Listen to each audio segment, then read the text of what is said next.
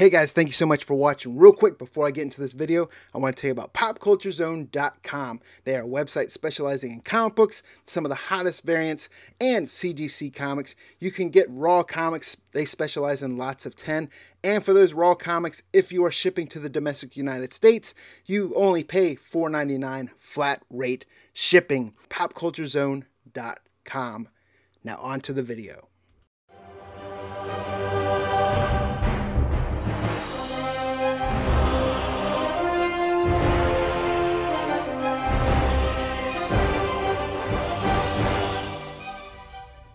What's going on, guys? It's Brown Simpleman Comics back again to give you my picks for comic books that are hitting Final Order Cutoff this coming Monday night, the 12th of July. A little bit of news about that. I have heard some news, especially from an article on bleedingcool.com, that if you're going through Diamond or your retailer is going through Diamond, they are actually moving Marvel Final Order Cutoff coming up to Sunday nights.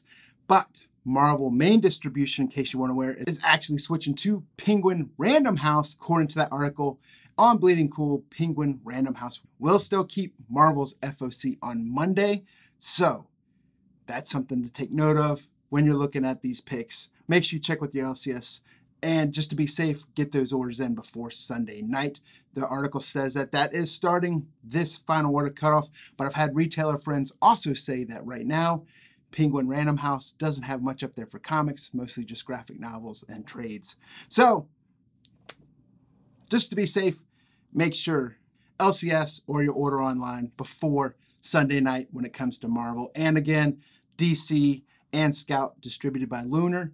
Those comic books are always on FOC Sunday night as well. But let's get right into the picks this week. Starting with Image Comics, we get a new series. If you liked Middle West, you'll like this book. It's the same creative team. Written by Scotty Young, art by Jorge Corona. And it is Me You Love in the Dark. That's right. It's got kind of a Stephen King, kind of a Shining vibe to it, according to the solicit.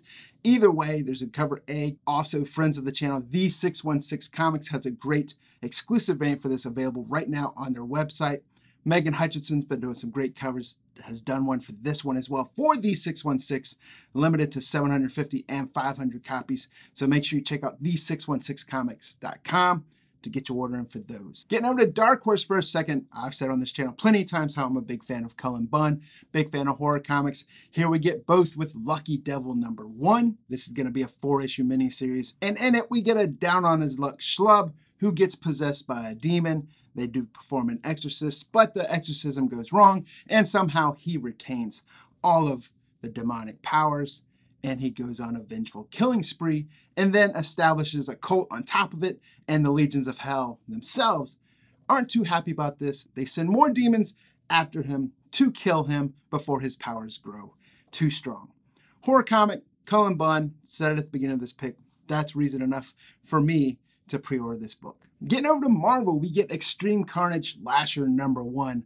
Normally, I don't pick up a lot of these tie-ins, but this one is soliciting that we will witness the birth of a new symbiote. There's a great article on GamesRadar.com talking about this new symbiote, so to say, and it also mentions in that article, one thing we do not know is it going to be a baby symbiote?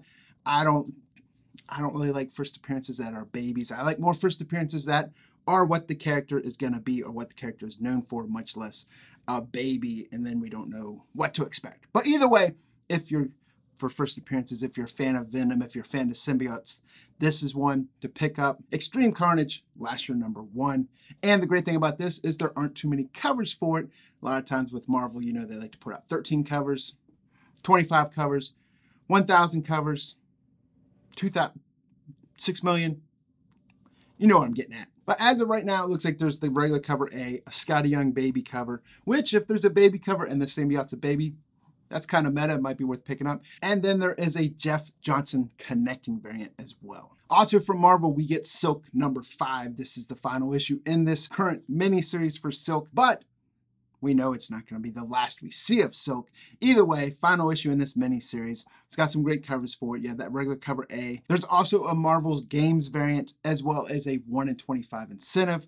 I like the 1-in-25 incentive for this, especially if I can get it at ratio or even below. That's one of the great things about pre-ordering. A lot of times you get discounts, like I always say during this video, so that's something to look into. And if you're a fan of Silk, we know that Amazon TV show is coming, and I'm sure we'll see her show up in other forms of the Spider-Verse, whether it's video game media, TV show media, movie media. Silk is a character I think that has some staying power, so it's definitely worth picking up. And if you're a fan of art, there's fantastic cover art in this series, fantastic interior art, and just from a reader point of view, Maureen Gu, hope I said that name correctly, has done a great job on this 5-issue series. And get over to Boom, we get Basilisk number 3.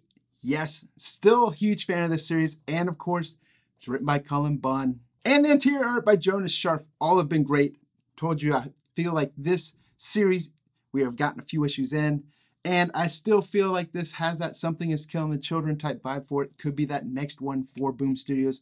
Although they keep putting out banger after banger of title.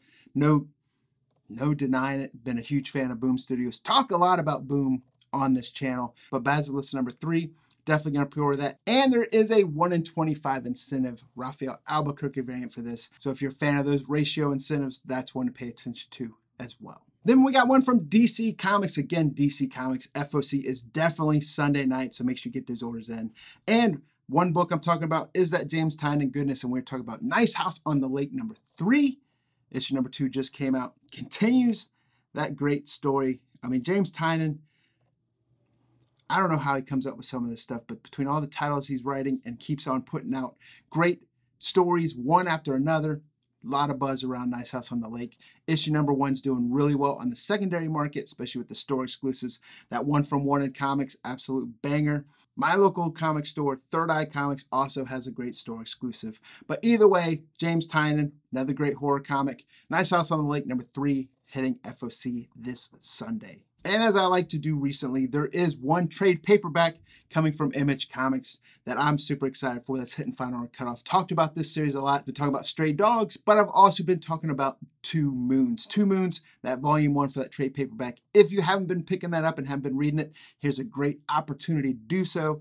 Volume 1 of that trade paperback is hitting FOC this coming Monday. Which brings us lastly to additional printings.